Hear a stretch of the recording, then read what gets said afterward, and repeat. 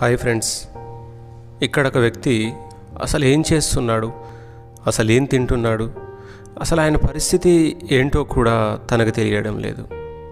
And ప్రతిరోజు కూడా మనం మన పనుల కోసం తిరిగేటువంటి సమయంలో ఇలాంటి వ్యక్తులు చాలామంది కూడా మనకు కనిపిస్తూ ఉంటారు.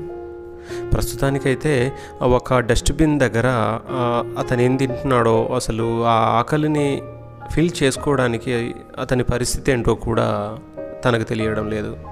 అయితే తనకు మేము ఏదైనా చేయగలమా అనే ఉద్దేశంతో తనతో మాట్లాడాము. కానీ మేము మాట్లాడేది కూడా తనకు అర్థం కావట్లేదు. కాబట్టి తనకు ఈ పూటకైనా ఏదైనా ఆహారాన్ని అందించాలి అండ్ తనకు ఏదో ఒక రూపంలో కడుపునైతే నింపాలనే ఉద్దేశంతో మా వంతుగా చిన్న సహాయం అయితే, అంటే ఏదైనా ఫ్రూట్స్ కానీ లేదంటే ఏదైనా తినడానికి తనకు అందించాలనే ప్రయత్నం అయితే చేశాము. అండ్ మనలో చాలామంది కూడా అలాంటి సిచ్యువేషన్స్ని చాలా వరకు చూస్తూ ఉంటాము. అండ్ అలాంటి సిచ్యువేషన్లో ఉన్న కొంతమందికైనా ఏదో ఒక రకమైన సహాయం, అది ఫుడ్ కానివ్వండి లేదంటే ఏదైనా షెల్టర్ లాంటిది వాళ్ళకు చూపించడం కానివ్వండి, చేయడం అనేది నేను ఉత్తమంగా భావిస్తున్నాను. ప్రస్తుత సమయంలో చాలామంది కూడా నేను చూశాను ఏమనంటే, నోరు లేని జీవాలు ఏవైతే ఉన్నాయో పక్షుల కోసం ఏదో ఒక రకమైన, అంటే వాటికి మన బిల్డింగ్స్ పైన లేదంటే ఎక్కడైనా చెట్లకు వాటర్ అనేది ఏదైనా చిన్న చిన్న బాక్సుల్లో అండ్ దేంట్లోనైనా వాటి కోసం వాటర్ అనేది ఉంచుతున్న సందర్భాలు అయితే మనం చూస్తూ ఉంటాము.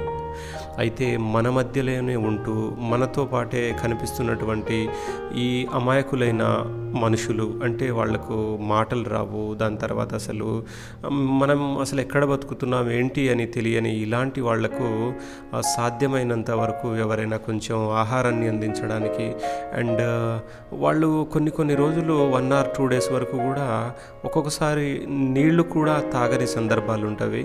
కాబట్టి ఎప్పుడైనా మీకు టైం ఉన్నప్పుడు మాత్రం కొంచెం వాటర్ని అయితే వాళ్లకు అందించడానికైతే ట్రై చేయండి. అండ్ ఇక్కడ చూడండి ఫ్రెండ్స్, ఇతను డస్ట్బిన్లో నుండి ఏం తీస్తున్నాడో, అసలు ఏం తింటున్నాడో కూడా తెలియని పరిస్థితి.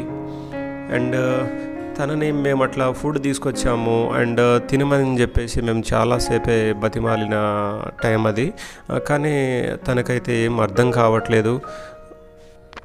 అండ్ ఈ సమయంలో తనకి మేము ఫుడ్ని అయితే ఇద్దామనే ఉద్దేశంతో ట్రై చేస్తున్నాము. కానీ అతను ఏం చేస్తున్నాడో, అసలు మేమేం చెప్పదలుచుకున్నామో కూడా తనకైతే అర్థం కావట్లేదు. ఎందుకంటే మేబీ నాకు తెలిసి అయితే తనకు మతి స్థిమితం లేదు అనే ఉద్దేశంలో మేమున్నాము. అండ్ తన కోసం వాటర్ని అయితే తీసుకొచ్చాము. తను ఏదేదో తినేసి చేయి మొత్తం కూడా అది గలీజ్గా ఉండే కొంచెం ఆ చేతిని అయితే వాష్ చేయడం జరిగింది. అండ్ పాపం ఎన్ని రోజుల నుండి తినలేదో లేదంటే వాటర్ తాగలేదో, కానీ తనకు వాటర్ తాగించడానికి అయితే నేను ట్రై చేశాను. హ్యాపీ తను రియల్గా కొన్ని విషయాల్లో మనం చేసే, అంటే పెద్ద హెల్ప్ అయితే నాకు తెలియదు, కానీ కొన్ని సందర్భాల్లో చేసే మనం చిన్న సహాయము వాళ్ళకి నిజంగా అది ఎంతగానో హ్యాపీనెస్ని కలిగిస్తుందని నేను నమ్ముతున్నాను. అండ్ ఈ సందర్భంలో మీరు గమనించారో లేదో ఏంటంటే, తనకు నేను ఏదైనా బనానా కానీ లేదంటే వేరే ఏదైనా తింటాడు అని చెప్పేసి నేను ఓపెన్ చేసేసి తనకు తినమని ఇస్తుంటే తను అసలు ఎలా ఆలోచించాడో ఏంటో నాకు తెలియదు, కానీ నాకు హెల్ప్ చేశారు వీళ్ళు ఏదో ఒక రకమైన. కాబట్టి అతను ఎందుకో ఏదో రూపంలో తను తినేదాన్ని కూడా మీరు కూడా తినండి లేదంటే ఇదిగో మీరు కూడా తాగండి అని చెప్పేసి రిటర్న్ ఇస్తున్న సందర్భం అయితే దీంట్లో చూడొచ్చు. అండ్ మా తమ్ముడు వాళ్ళు కూడా తనతో మాట్లాడడానికి అయితే ట్రై చేశారు. అండ్ తర్వాత ఎక్కడి నుండి వచ్చావు అని చెప్పేసి మాట్లాడడానికి అయితే ట్రై చేశారు. కానీ చెప్తున్నాడు, తను ఏదో చెప్పడానికైతే ట్రై చేస్తున్నాడు. మేబీ పేరేదో అయితే చెప్పాడు. అండ్ దాని తర్వాత ఎక్కడి నుండి వచ్చావు అంటే ఇలా ఎందుకు అయిపోయావు ఏంటి అని చెప్పేసి ఎంతగానో అడగడానికి అయితే ట్రై చేశారు. చూడండి ఇక్కడ తినిపించడానికి, అంటే మనం పెట్టాం కదా మీరు కూడా తినండి అని చెప్పేసి తిరిగి ఇస్తున్నాడు మాకే. నిజంగా మనుషుల్లో నిజాయితీ అనేది రియల్గా ఉంది.